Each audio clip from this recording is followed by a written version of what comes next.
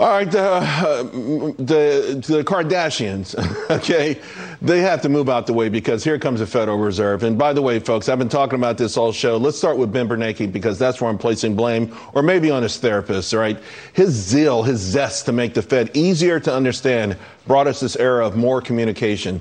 Get this, the Fed's minutes averaged 277 words when he arrived, 724 when he departed. And everyone got a little chattier, and now, of course, they won't shut up. With me now, Bahnsen Group Managing Director David Bahnsen. David, all right, so my beef is James Bullard, Lael Brainerd, any member of the FOMC can make a comment, and a lot of times it's not even news. It's not newer news, and the market can have these really shocking adverse reactions. I think what might have been good intentions now backfiring. I think there's two problems here. The major problem is not them talking, it's that they're so important in the economy to begin with, and you have a financial system now where you have people front-running the Fed, so then when one of them says something, you have everyone, especially computers and machine investors, that have to reallocate based on what they think other people are going to think about what the Fed has done. The celebrity of Greenspan was the first problem. The maestro. The maestro. Why do we want our Federal Reserve Chairman to be a celebrity, a household name? The role of the Fed in the economy and in financial markets is too big.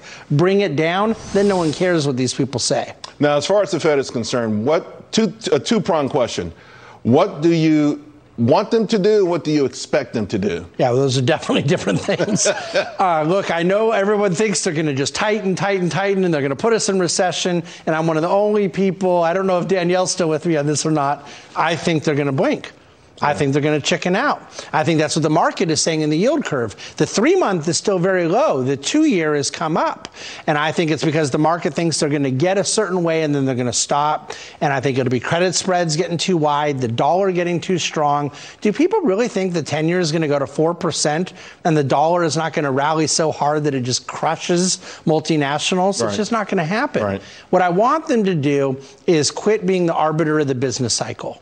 Okay, I don't believe the Fed has been the primary creation of this inflation. I never have. Sure. I think they're distorting markets. They're making people make bad decisions. I want the Fed to stop doing I don't want to digress too much, but I gave up on the business cycle a long time ago. I mean, as the way it used to be talked about, and the construction of it, and it just felt like it's been broken for so long. It's hard to make decisions about it. Yeah. Your Dividend Cafe podcast over the weekend, you said something interesting. Be certain there will be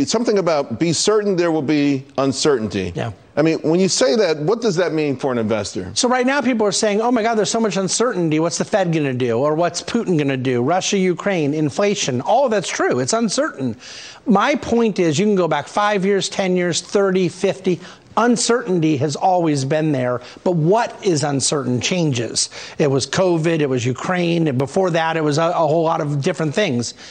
Market investors don't get the luxury of not having uncertainty. What we have to be certain about is that financial markets price through that, and if you believe in free enterprise and the profit motive, you have something to be invested in. You got to be selective, avoid booms and bubble type conditions. But fundamentally, I want people to understand behaviorally that uncertainty is a permanent condition of investing. And we have survived it. Always. Markets have survived it pretty well, to be quite frank.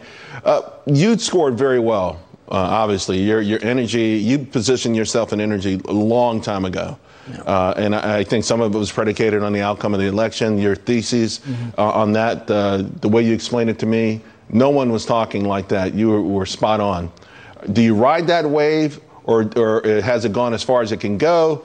Where are you now? Where are you looking now? It has not gone as far as it can go, but this is not about the oil price. And you and I have talked about this quite a bit. You've always understood the commodity price represents more margin, but fundamentally what you need is more volume to really make money. Right. CapEx right now is 1/3 of what it was 8 years ago, and oil prices are at highs. We're not doing enough to support the production side. That's regulatory, it's ESG, it's the president, it's the woke, progressive, all this stuff. We need supply side. If we get that, the United States should be exporting LNG to Europe. There's a lot more money to be made on infrastructure. Well, we're not going to get that. Not in this environment. Yeah. I got to quickly ask you, then, where are you looking now in terms of dividends? Yeah, I really like Simon Property, which is a big REIT of shopping malls, high-end malls, big free cash flow. I believe they're going to raise the dividend about 20% this year. They have actually sold off a bit in the last couple months.